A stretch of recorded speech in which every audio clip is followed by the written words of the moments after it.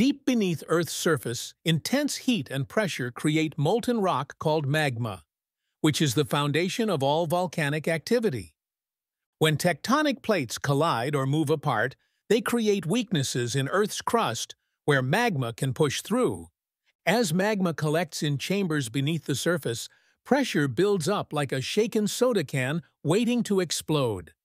During an eruption, the pressure releases explosively, sending lava, ash, and gases shooting into the sky.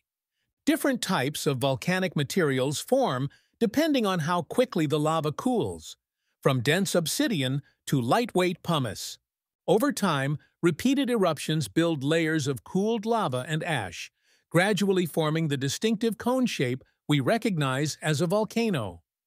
Volcanoes come in different shapes and sizes, from gently sloping shield volcanoes to steep stratovolcanoes and small cinder cones.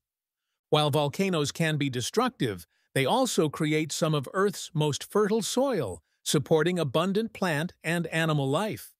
Most of Earth's volcanoes form along the Pacific Ring of Fire, where tectonic plate movement is most active.